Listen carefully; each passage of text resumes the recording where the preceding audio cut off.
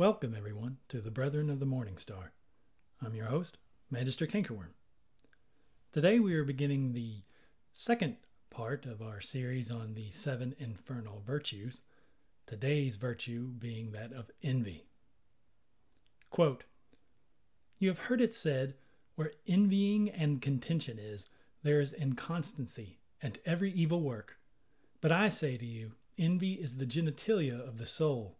Its arousal is a compass pointing the direction you wish to go." Sermon of the Night Queen, the Book of Infernal Prayer. End quote.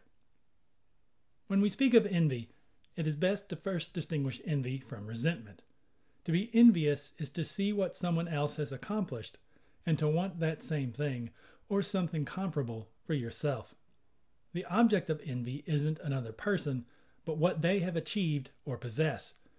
In this sense, who you are envious of is largely arbitrary and irrelevant. They just happen to display a trait or possessed an object that triggered a desire in you. Resentment, on the other hand, is about other people and your jealous hatred of them. In resentment, it isn't what they have achieved that you desire to acquire for yourself. Rather, what you truly want is to see the downfall of someone who triggers your own insecurities. Resentment arises from a kind of poisoned and unwanted admiration that one mistakenly concludes can only be alleviated by tearing down whatever triggered that undesired feeling. If you should destroy that person, however, the relief will be fleeting. As Nietzsche says, resentment born of weakness harms no one more than the weak person himself. By this comparison, we see that the root of envy is the desire to make one's self better than what you currently are. Envy is inspiration. It is seeing the skill of a competitor or colleague and wanting to achieve that same level of skill yourself. This is true whether we are speaking of sports, business, the arts, parenting, communication, or any other field of day-to-day life.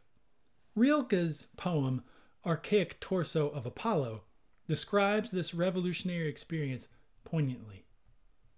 Now quoting, "We cannot know his legendary head with eyes like ripening fruit, and yet his torso is still suffused with brilliance from inside, like a lamp in which his gaze, now turned to low, gleams in all its power.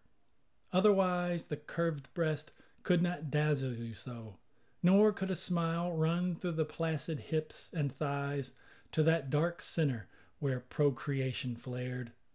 Otherwise this stone would seem defaced beneath the translucent cascade of the shoulders, and would not glisten like a wild beast's fur, would not, from all the borders of itself, burst like a star, for here there is no place that does not see you.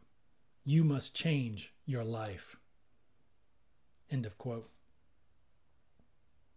What this poem says to me is that envy is sleeping potential awakened. It is becoming conscious of a desire we have heretofore been ignorant of, suppressed, or forgotten. We see someone enjoying something we want, and now we move to make that thing our own.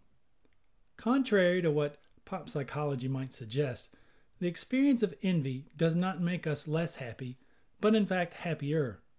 In a UCLA study ran by Lisa Aspinwall and Shelley Taylor, it was shown that when students were required to spend time around colleagues with qualities they wished to emulate, such as academic success, being well adjusted to college life, they often came away from the experience happier.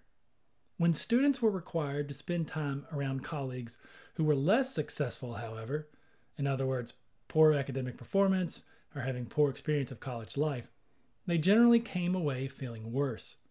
The researchers dug deeper into these results, found that a common theme among the people who walked away happier was that being around someone enviable gave them a sense of hope. What previously might have seemed impossible had suddenly become obtainable because they met living proof it could be done. It turns out surrounding yourself with people who better reflect who you would like to be is healthier for your attitude and mental state than surrounding yourself with people you are more likely to pity or despise.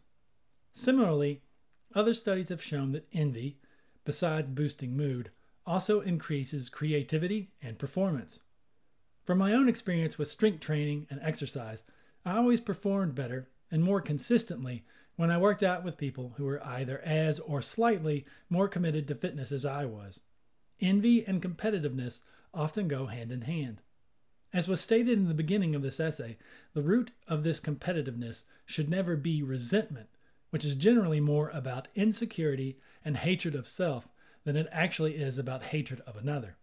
If we are to replace Blake's misuse of the word envy in an important line of The Marriage of Heaven and Hell, we see that rather than debasing us like resentment, envy can lift us into a state of holiness. Quote, "Once I saw a devil in a flame of fire, who arose before an angel that sat on a cloud, and the devil uttered these words: The worship of God is honoring his gifts in other men, each according to his genius, and loving the greatest men best. Those who resent or calumniate great men hate God, for there is no other God." End quote. Envy, like magic, must be realistic in its aims to be beneficial, however. What one envies is of no little importance.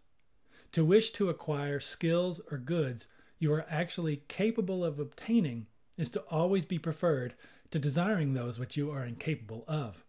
For example, admiring and lusting after the lifestyle of a Hollywood celebrity is, for the vast majority of Diabolists, a waste of time at best and a spiritual poison at worst. Consider this. Most of us who serve Satan and Lilith are neither talented enough, beautiful enough, socially connected enough, or lucky enough to become an international star. Perhaps it is not impossible in the strictest sense, but it is unlikely to the point of being ridiculous to spend much time thinking otherwise. Given this fact, it makes little sense to truly envy celebrities, as what you desire is something you have no hope of possessing. To chase after the unobtainable is a good way to leave yourself bitter and stunted, or to waste precious time and energy that could be used on projects that might actually bear fruit.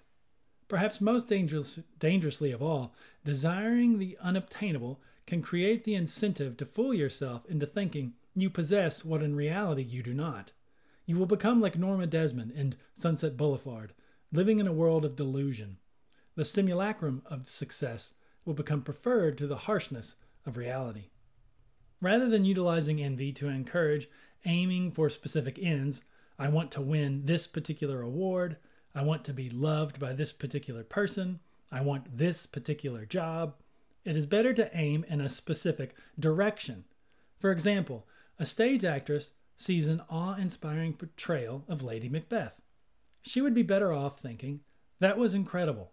I have to become a better actor," rather than thinking, "I must give an equal or better performance of Lady Macbeth myself." Our envious actress may not have it in her to play Lady Macbeth well, or perhaps circumstance will make it so that she is unable to ever land that particular part. Regardless of the variables of her life and her current level of skill, however, it is almost certain that she could become a better actress. By channeling her desire in a specific but nonetheless flexible direction, it will allow her to adapt her efforts in conjunction with her fate, which is, by definition, outside of her hands. In fact, the less dependent on outside cooperation the Diabolists can make their envy-inspired goals, the better. I have no hope of becoming the Joel Osteen of the satanic world, not that I would want to be, nor do I have any control over whether other people gain some benefit from my writing. What I do have a large amount of control over, however, is becoming a more disciplined, devoted, and thoroughgoing writer. I could ask others for criticism and advice. I could learn the skills to be a better all-around communicator. I could learn what it takes to be a competent mentor. And I can make myself available for other Diabolists to make use of as a resource. The success of all these actions might be somewhat out of my control, but the effort certainly is not. The Diabolist reading this may be thinking, "That's all well and good, but envy is like love. The heart wants what the heart wants." That's true. We feel all sorts of things on a daily basis. and the stirrings of envy we feel will not always be constructive. But just because we don't choose what we initially feel envious about, it doesn't follow we have to submit to whatever feelings come our way. The diabolist should approach envy as an alchemist. The initial feeling is their raw material. It is up to them to explore it and determine what greater use or deeper truth is locked within that feeling. Once you've got a handle on that, then whatever envy arises can be channeled in a more appropriate direction or accepted and ignored if no appropriate outlet can be identified at that moment. We do not choose what we feel, but we do choose what we do. Furthermore, we can choose to create the conditions where resentment and destructive envy are less likely to be acted upon or even felt at all. We can turn down the heat, so to speak, making the undesired alchemical reactions we're noticing within ourselves less volatile. That means learning to identify and not dwell on self-destructive thoughts and to avoid the triggers that consistently bring them up. Learn to differentiate the good from the bad. That is the key of the knowledge offered by the serpent in the garden, after all. Discern the envious urges that are in alignment with your law, acting upon those that do and sacrificing those which don't. I want to thank you for listening. Ave Satanas, Ave Lilith.